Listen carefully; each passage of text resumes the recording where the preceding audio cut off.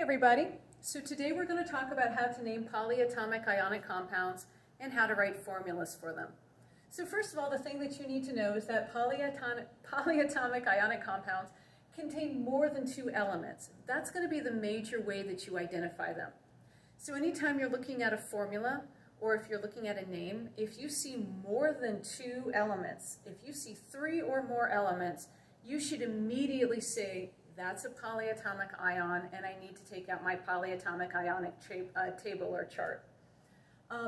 Polyatomic ions are teams of atoms. They move together, they work together, and they all share one single charge. So let's take a look at this first thing I have here.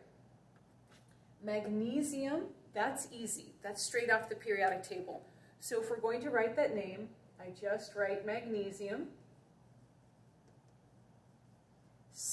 I have Mg, C, and O. Okay, I know that's a polyatomic. So I take out my polyatomic table, my polyatomic chart. I've listed this for you in the resources on CTLS. I also sent it out on Remind. I look up on that table. I'll bring that back up here again. Everything here has a -1 charge. Everything here has a -2 charge. There's a few that have a -3. And there's only one that has a +1. It is ammonium. It's the only positive polyatomic ion that we use in this class, and every single one of you are going to forget it at least 3 times. So I look up CO3 and I find out that that is carbonate. So I write magnesium carbonate. And I'm done with the name, not that hard. Let's try the next one. Oh no, look at all of these letters. Shh, calm down, no stress. It's easy. You know the name of Na. That's sodium. If you don't know it, look it up in the periodic table, no worries. Now we have this whole mess here, C2H3O3. Start on your polyatomic chart. It's not ammonium, so let's go through the first column. Look, C2H3O2, it's that very first one, acetate. This is sodium acetate. When you were a little kid, did you ever mix vinegar and baking soda? When you were done, when everything had stopped fizzing, what was left over inside that bowl or that cup was sodium acetate. So you've made this chemical and you didn't even know it. H2O2. That's not water. Water is H2O. This is H2O2. So, hydrogen. Again, that's easy. You know that. This O2 is a little weird, all right? This is a polyatomic ion. It's the only one that only contains one element. You just kind of have to learn it. It is a little tricky. That's why I wanted to practice it. Go through your chart and look, and you find out that O2 with a -2 charge is peroxide. Hydrogen peroxide. Hey, you probably have that in your medicine cabinet. Now you know what hydrogen peroxide is. It's H2O2. It's not water, don't drink it. That second oxygen makes a huge difference. It takes it from something necessary for life to something that's poisonous, so don't. That's a quick overview on how to name things. Now let's look at how to write the formulas. Lithium hydroxide. We're going to write the symbol for lithium, Li. Just look it up on the periodic table.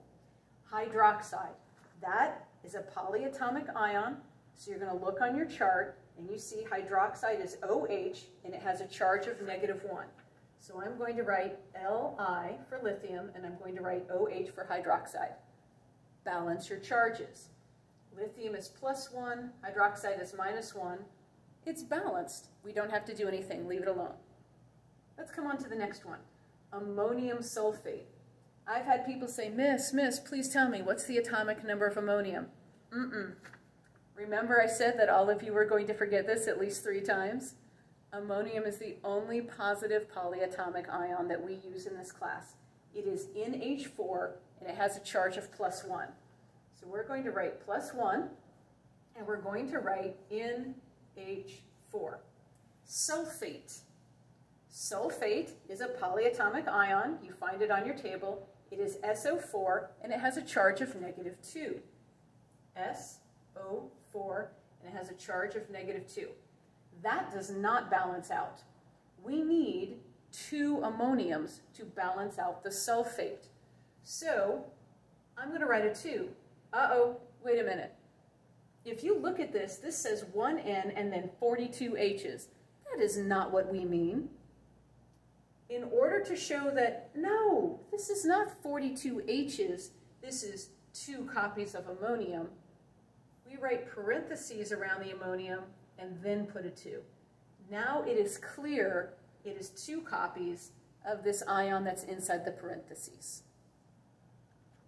Let's move on to our last one, calcium nitrite. Now you have to be careful. Nitrate and nitrite are 2 different things.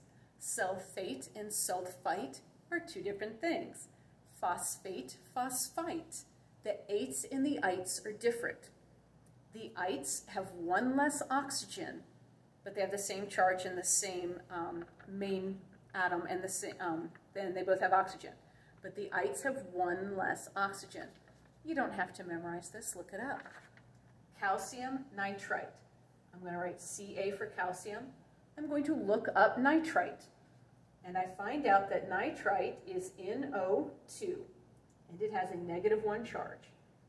I know that calcium has a +2 charge. I need to balance this out.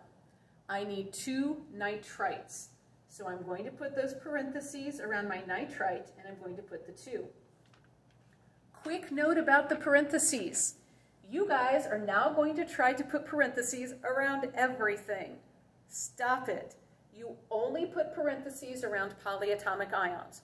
You never put parentheses around, I'm going to make this red like a red traffic light.